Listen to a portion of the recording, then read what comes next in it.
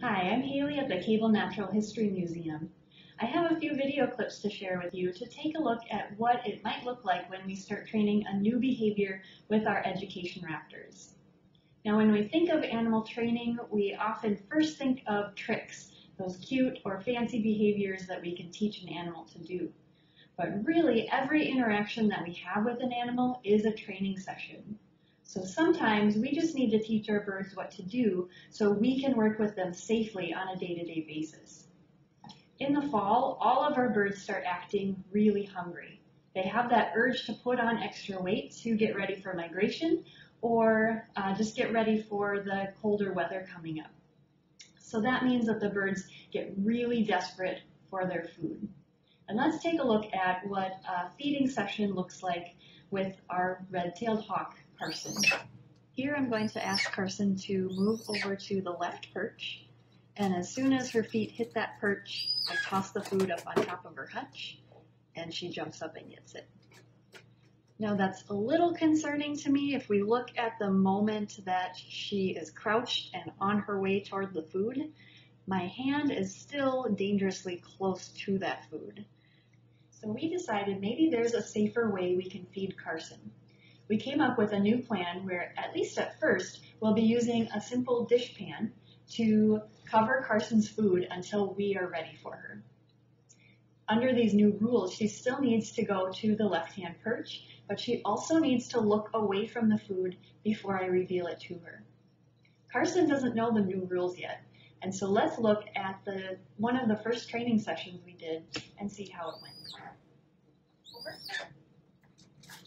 I still ask her to move over, and then here I'm using my glove hand as kind of a stop sign to tell her to wait.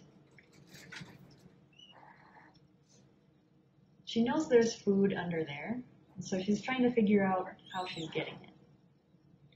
I ask her to move back to her left perch.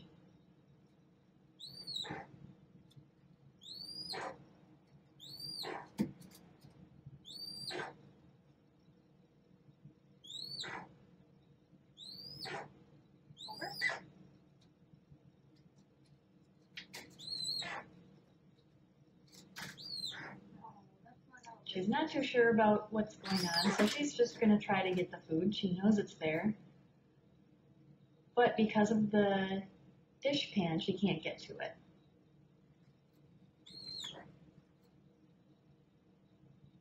She's being pretty persistent, though, trying to figure out where that food is.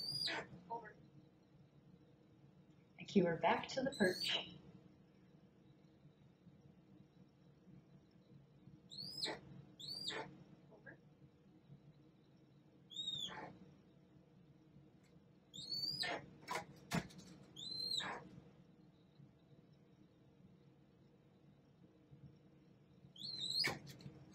Now I'm waiting for her to look away, right there, and reveal the food.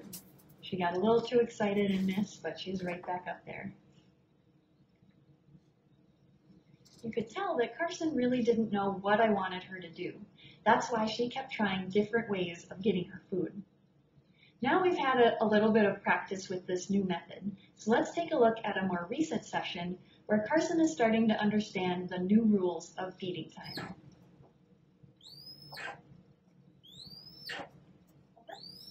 In this session, she moves over to that perch right away and she stays there.